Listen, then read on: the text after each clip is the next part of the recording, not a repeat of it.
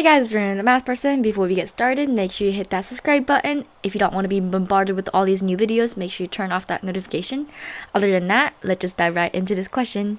In this video, I'll be going over question 62 on SOA Exam P. So pause the video real quick and try to spam yourself. Okay, as we attempted, let's just dive right in. So this f of x, the big f of x, has a little distribution from less than 1, it's not in existence, so we're going to start at 1.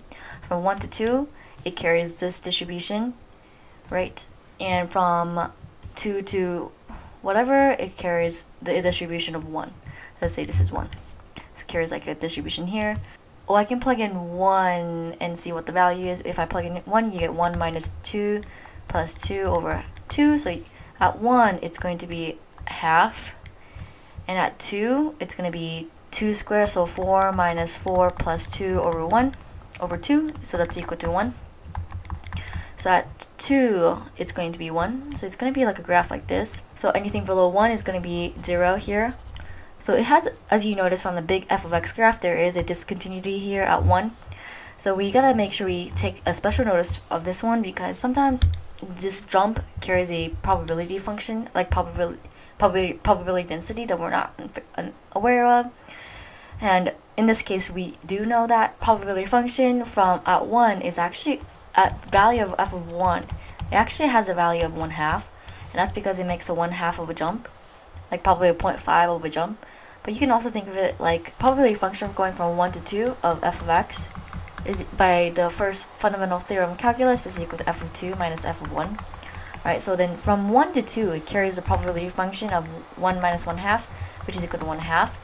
And we know from anything greater than 2 has a probability function of 0 because it's a constant. So then we know that at this part right here, the only suspicious other part has to be 1/2, because all probability has to add up to 1/2. And if from 1 to 2 it already has 1/2 and anywhere else is 0, and we know at 1 it has to be 1/2 as well.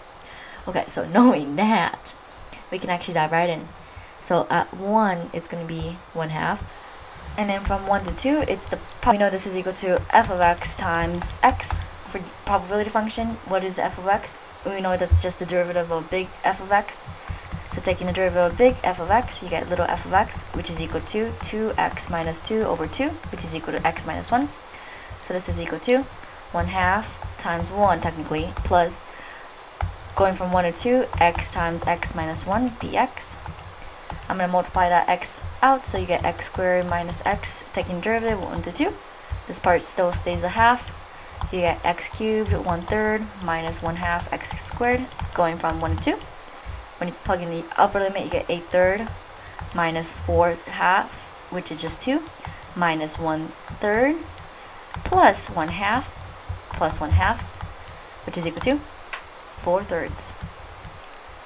The second moment here is just going to be the same thing, but x squared. So this one's going to be 1/2 x squared, so that's 1 squared, plus going from 1/2 f of x times x squared dx.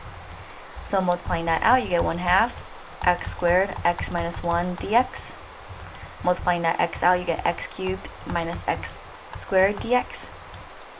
Taking the antiderivative, you get x fourth, 1/4 minus 1/3 x cubed, going from 1 to 2, plus this part right here is still a half. When you plug in the upper limit, you get 16 divided by 4, which is 4. You get right here 8/3 minus 1/4 plus lower limit 1/3 plus 1/2 here, don't forget. So this is equal to 23 over 12. Alright, so then the variance then is, we know from the variance formula, it's equal to the second moment minus the first moment squared. So it's going to be over 23 over 12 minus 4/3 squared, which is equal to 5 over 36, which is our answer C. If you guys have any questions, feel free to leave them down below. Otherwise, as always, make sure you like, subscribe, and share. Bye!